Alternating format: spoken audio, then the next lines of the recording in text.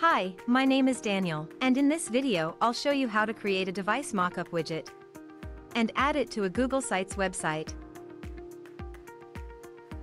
The device mockup widget is a great addition to any website.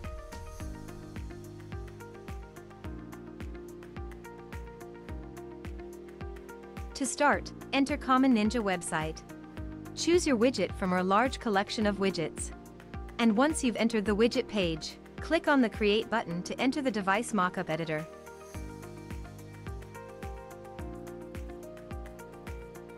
Here, in the editor, you can edit the content. Select a layout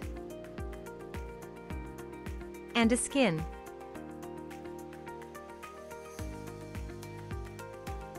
Customize the image slider look and feel,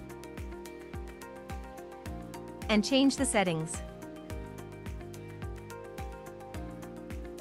When you're done, click the Save Changes button to save your work.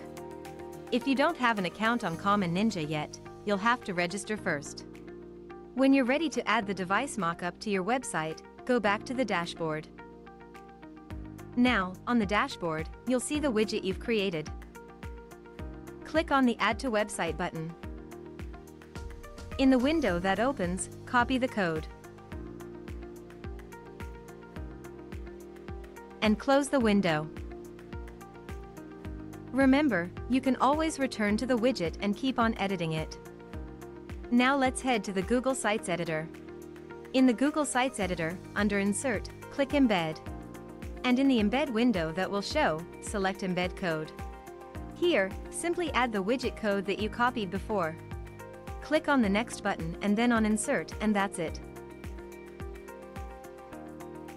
Now, the device mockup will show on your website.